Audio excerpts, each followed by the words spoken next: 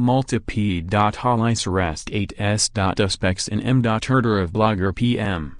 Rome, Reuters. Maltese police on Monday arrested 8 suspects in the murder of blogger Daphne Caruana Galizia, Prime Minister Joseph Muscat said, almost 2 months after her car was blown up while she was driving it.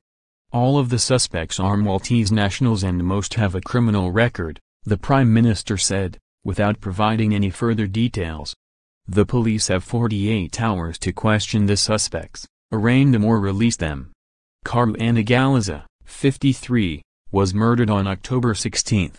She ran a popular blog in which she relentlessly highlighted cases of alleged high-level corruption targeting politicians from across party lines. Reporting by Chris Scicluna, writing by Steve Scherer, editing by Crispian Balmer.